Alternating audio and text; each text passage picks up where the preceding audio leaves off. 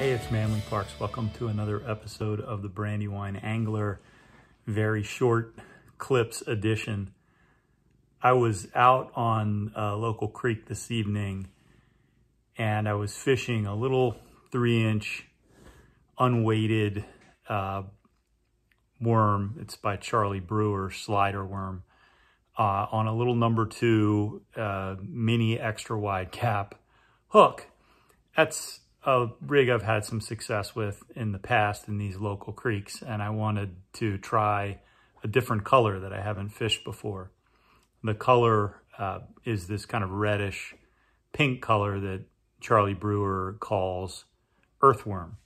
I was casting in a little pool and fishing a stretch of probably about 30 to 50 feet of water. I made several casts, 30 or 40 casts. I had a few red breast pick it up, but they're not big enough mouth to get the worm hook in their mouth.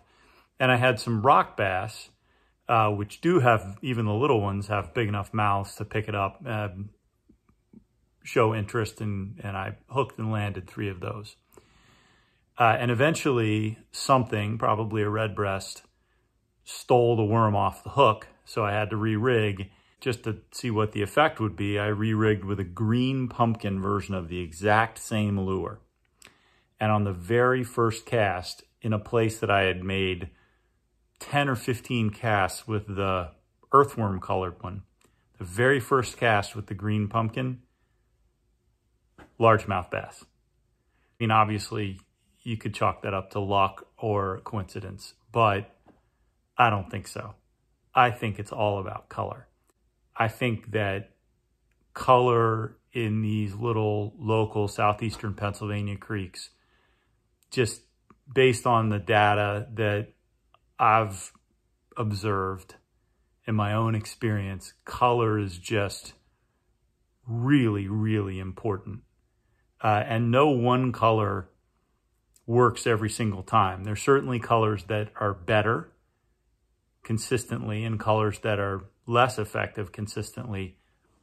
But in my experience, you do have to experiment, because a color that's working one day might not really get that much attention another session, and the water conditions might not be all that different. It might be a very similar temperature range, similar clarity. You know, 1 week later, you go out the exact same creek, similar level, similar flow, and the color they wanted the last time, they're not that interested in, and you have to figure it out. So, you know, don't overlook color in these local creeks. I certainly think that it's important to put the lure in front of fish and convince them to feed. You have to have the right size lure, and you have to have the right presentation, all those things. But color is important. After that, it's trial and error to figure out what the right color is. So I hope that was useful, and thanks for watching, and we'll see you next time.